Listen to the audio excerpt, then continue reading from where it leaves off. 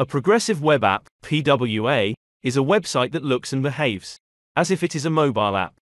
PWAs are built to take advantage of native mobile device features, without requiring the end user to visit an app store, make a purchase, and download software locally.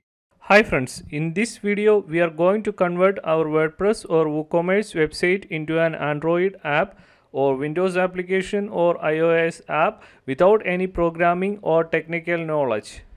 Your customers or visitor can install this app on their devices just visiting our website. They don't need to go to the Play Store or App Store to install our app. They can just install this app just by visiting our website. You can create this app in less than a minute without any coding on your WordPress website. After installation, customer can use our app like a native Android or iOS app. So in order to do this, first you can go to your WordPress dashboard and you can install a plugin. So first you have to create a WordPress website, and we have done a lot of video for how to create the WordPress website, so you can watch that. Okay guys, this is the app which we now created, and we can check how we can implement this function on your WordPress website. Okay guys,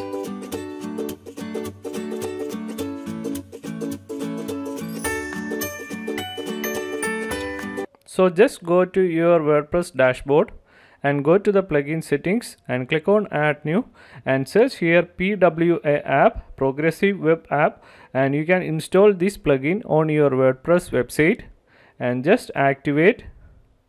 And now you can just change this your application name, application short name, etc. This short name will be seen on your mobile phone, and the application name you can watch on your PC. So you can choose the name and you can add the description, application icon. The details of the icon, size and the format is in they have described on the plugin itself, so you can add the splash screen, etc. It's super easy. You can just configure it everything on the WordPress dashboard, and you can just select the application screenshot. You can change the background color, etc. here you can change the colors. Here you can choose any type of background color and the theme color, etc.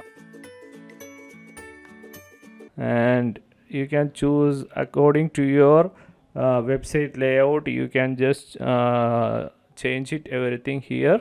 You can add a start page, app category, a offline page, etc. Customer can see your WordPress page on their app if they are offline also. And once you have done that, if you have a app on Play Store, you can give just the address that there. Once you added that, you can go to the featured add-on section. Here you can just enable the pull to refresh option, and it's also free. You can just activate it. And other options, you can see a pro version also available. If you want, you can just upgrade that the pro version. You can have options on the plugin itself, so you can just buy the pro options. It's okay guys. Now you can just select all these things here.